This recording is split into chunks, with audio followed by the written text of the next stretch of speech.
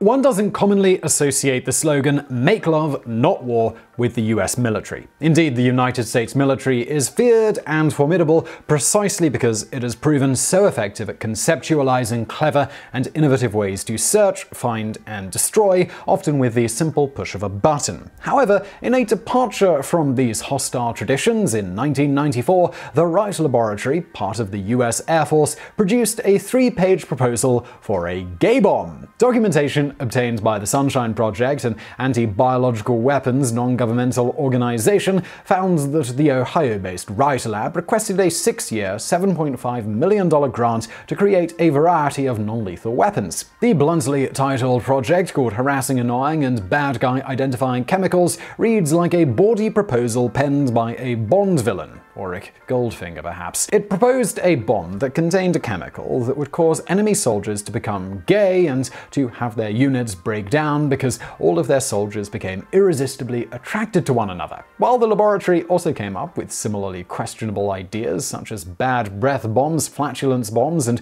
bombs designed to attract swarms of stinging insects to enemy combatants, one has to admit that the gay bomb is certainly the most novel. The Pentagon maintains that the love affair with the gay bomb idea was brief. However, the Sunshine Project thinks the Pentagon doth protest too much, finding that they submitted the proposal to the highest scientific review body in the country for them to consider.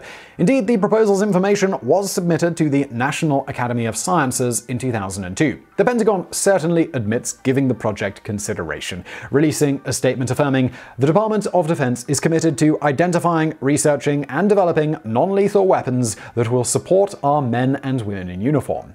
Nonetheless, the project never made it off the ground. But the question remains, how did they even come up with such an idea? Perhaps the best clue lies in the political climate at the time. When newly elected President Bill Clinton attempted to lift the ban on homosexuals in the military, there was a din of saber-rattling, pitchfork-sharpening, and moral hand-wringing from the military brass. The general consensus among many leaders of the military was touted by the Department of Defense. Homosexuality is incompatible with military service. Also, they said that allowing gay people in the military would pose a security risk and disrupt the needed order for the military to be effective. The resulting "don't ask, don't tell," later called "don't ask, don't tell, don't pursue, don't harass" compromise, which has since been struck down, was less than thrilling for the Pentagon at the time. In such a political climate, with rampant unfounded paranoia about gay people distracting military discipline and morale, this project seems, notwithstanding its highly flawed premise, somewhat more understandable in terms of how they came up with the idea and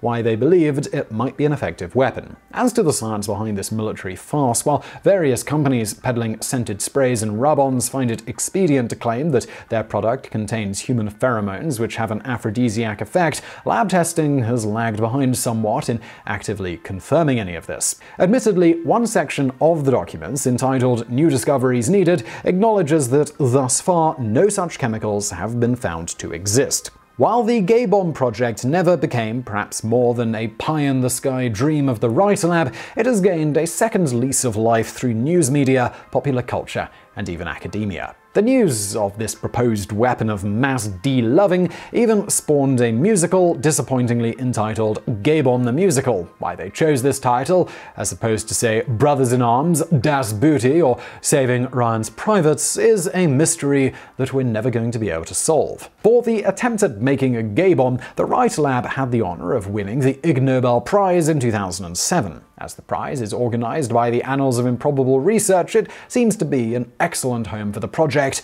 though perhaps a step down from the National Academy of Sciences.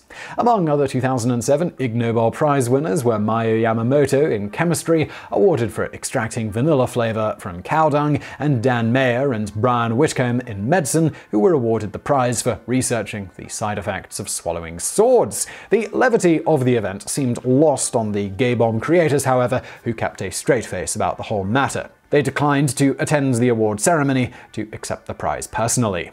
And now for some bonus facts. Speaking of Ig Nobel Prizes, they have been given out annually since 1991. The The prizes are presented to the winners by actual Nobel laureates. One person, Sir Andre Geim, actually won an Ig Nobel Prize in 2000 and a real Nobel Prize in 2010. He won the Ig Nobel Prize for an experiment where he and another scientist successfully levitated a frog using magnets. His actual Nobel Prize was won for groundbreaking experiments regarding the two-dimensional material graphene. During the ceremony, each Ig Nobel Prize winner is given 60 seconds to explain their research. If they go over the time, a little girl, Miss Sweetie Poo, will walk up to them and yell, "Please stop, I'm bored," continually until the speaker stops.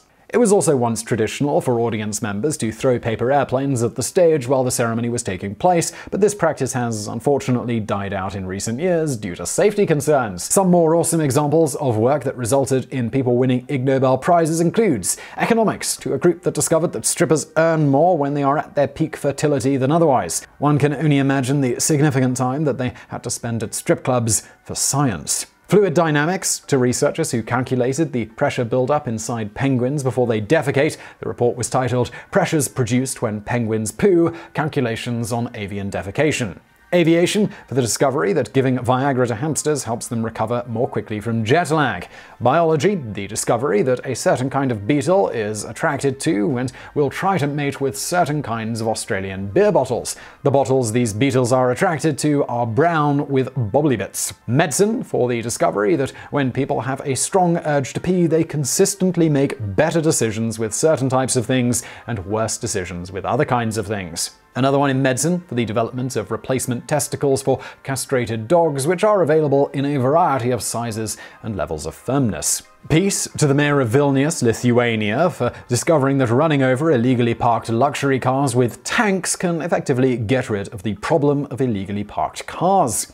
Medicine, again, prize given to Donald L. Unger for steadfastly only cracking the knuckles on one hand and not the other for 50 years in order to determine whether cracking knuckles can be a cause for arthritis in fingers. And finally, in astrophysics, for a paper illustrating that black holes fulfill all the technical requirements to be the location of biblical hell, aka outer darkness. So I really hope you found that video interesting. If you did, please do hit that thumbs up button below. Do not forget to subscribe. We got brand new videos every day of the week. For more from me, why not check out another channel I do called Biographics. It is linked to below. And as always, thank you for watching.